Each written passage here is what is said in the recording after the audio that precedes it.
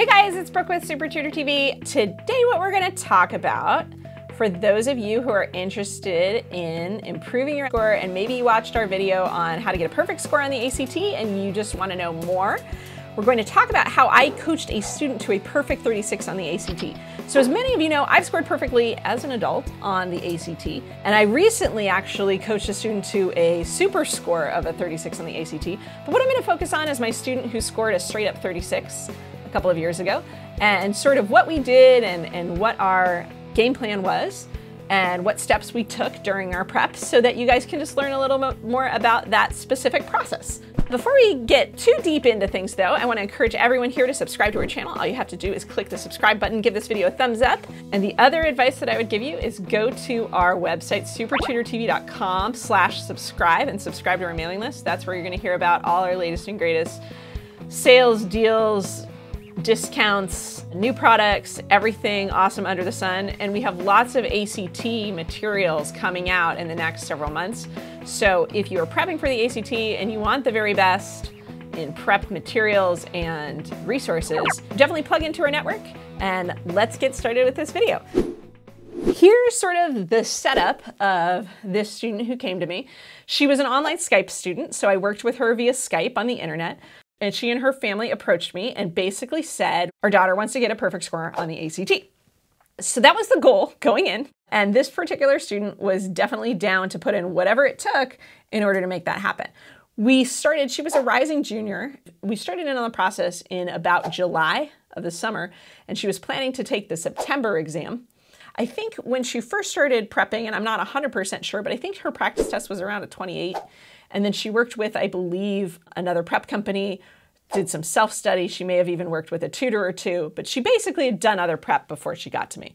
So by the time she got to me and she was scoring, say, 32, 33 on some practice tests, kind of in that range, she already knew a lot of the basics of the test. She knew the basic overview of the test. She had gotten to the point that she could finish most of the sections on time, so she didn't have major timing issues. She knew your standard grammar rules. If you guys are studying for this test, you know there's like several English grammar rules and things that you need to know, like subject-verb agreement, pronoun case, sentence structure, comma splice errors, all that kind of good stuff. So she knew all that already.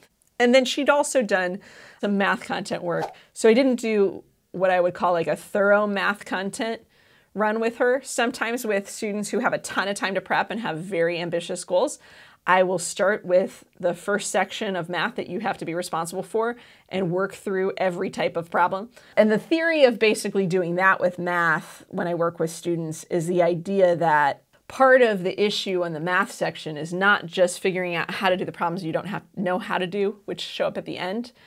It's also being able to master the problems that come up earlier in the quickest and most efficient way so that by the time you get to the end of the test, you have the time to figure it out.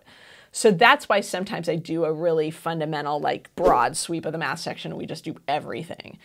So what we basically focused on at that point were practice tests, because what she was having trouble with were problems that essentially what I would call are very ACT-esque, meaning they're the kind of problems that you have trouble with either A, because they're kind of tricky, because they're like ACT tricky problems. For example, in the English grammar section, I'm thinking of like comma errors. There's a lot of comma errors on the ACT that are the kind of things that even if you read a grammar book on commas, they can be sort of hard to dice out. Idiomatic usage questions, placement, transition kind of questions, right? Those sort of things that aren't just straight up grammar rules, but they're a little more complex. And that's usually normal. When I have students who are scoring in the 30s and they're trying to like make that bump from like 32, 33, to the 35, 36 region, usually those kind of questions are what people are struggling with. So thanks to the internet and lots of people who have randomly uploaded copies of ACTs that we found via Google searches on the internet, she downloaded and printed out just tons and tons of real practice tests and took about 3 to 5 a week for, I would say, 6 weeks over the summer, starting in late July. And every week she would come to me and she was very organized and she would write down every question that she got wrong. And we would go over every question that she got wrong. And while we did our lesson, she would take notes in terms of what she got wrong, why she got it wrong, and what she needs to know to get it right the next time. So that's what we would go over as I would review each question with her. So that was basically 80–90% of what we did together, she was taking a ton of practice tests, and then every week I would go over her questions on those practice tests. And her score started to climb slowly. She went back to school by the end of August, and she couldn't do 3 to 5 practice tests a week because that's kind of insane. As you know, a practice test takes like 4 hours about. So we switched to doing a few less a week, and maybe we cut back our lessons a little bit. And then she took the September test. On those last few tests before she took the September test, she scored, I think, at least 2 36 composites on her practice tests, and then I think she had a couple 35s. I don't remember the exact details, but she did hit 36 a couple of times.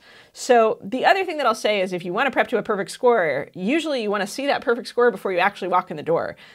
And so I knew when she walked into the test, we were expecting a 35 or a 36. I didn't know which one she was going to get because she'd pretty solidly prepped up to that point. And she wasn't the kind of student who had time issues or who like had random flukes on the science section. I sometimes have students who have issues with that. And when you have time issues too, those can actually make your score a lot less predictable. But that's about it. And then she went in and she got a 36 on the test. So that's pretty awesome. One other thing that I'll say that we did throughout that prep process, even though we didn't do, like I said, a whole grammar review or a whole math review, we did pop in at times to work on content in those 2 areas. And if you guys have heard me break down the ACT before, the way that I look at the test is the reading and science are basically all about how you approach data and information. And so those are not really content-oriented sections of the test. They're more just you need to practice your habits and your techniques and your approaches kind of sections. So those I think were best done just doing practice and going over wrong answers, doing more practice, going over wrong answers, sometimes stepping through a passage together, stepping through a science passage together, something like that. But that's how we approach those. The math and the English, on the other hand, because there is some content in those, if occasionally I came across something in her knowledge base that was missing, say she didn't know the rules for modifiers, I would send her a packet on modifiers, which is from my not yet published book on ACT English, and she could do that and practice that and get down modifiers. And same with math. If she didn't know how to do matrix multiplication, for example, which was one area that she was a little rusty on, I would give her the PDF chapter from my as of yet not released math book, and she would do the whole problem set so that she could get totally up to speed with it and be 100% functioning on matrix problems, check that off her list, and know if there's a matrix problem, she knows how to get it right. So that's the other ingredient in addition to going over tests, is using them as a diagnostic tool to say, okay, what do I need to drill down content-wise so that I'm 100% ready to like take on this test and master it. So to wrap out, I just want to talk about the basic 2 ingredients that I think are the most important ingredients to being able to achieve this kind of a feat. One is an incredible level of dedication. As you can see, this student was crazy dedicated to do 3 to 5 practice tests a week for like 6 weeks over the summer. So she was spending 15 to 20 hours a week on the ACT every week during the summer, which is insane. But if you're really dedicated, you see that's one ingredient. And then the other ingredient is having an expert, somebody who totally knows the test in and out and can actually help you understand, well, I don't understand why this is right and this is wrong. If you have a tutor or you have a class or something teaching you and that person only got a 33 or 34 on the exam, they're not always going to be able to explain every single question. And then you're kind of stuck and you're not necessarily learning the test down to the finest detail. So I know what some of you are thinking, oh my God, I don't have time to take that many tests, or I don't have the money for a crazy private tutor. And if that's you, what I've tried to do is create a system at SupertutorTV.com that replicates what I do at a huge fraction of the cost, because it's me explaining questions from the real ACT guide and all 400 bonus questions. And then we also have explanations for the old ACT Red Book. So altogether, you can get the equivalent of what, like 8 full ACT tests. So it's probably not as much as I did for this girl because she was doing so many, but it's certainly a start, and it's going to be a lot more affordable than hiring a private tutor. And hopefully it would give you that insight. We're also in the process of developing a complete prep system for the ACT that basically goes through every grammar rule and every type of math question and my basic strategies for the reading and the science sections. And that also could be a resource for you if you're looking to try to get kind of that expert point of view that's going to help you bump up your score too. It's not just working hard, you've also got to be working hard in a way that you're recognizing and understanding the test better. So those are kind of the two ingredients that I think worked into it. So there you go. That's how I coached a student to a perfect score on the ACT. Again, if you're looking to improve your score as much as possible, I definitely recommend that you plug into SupertutorTV.com. We've got lots of resources here to help you. And I will see all of you guys next time at Super Tutor TV. Thanks for watching.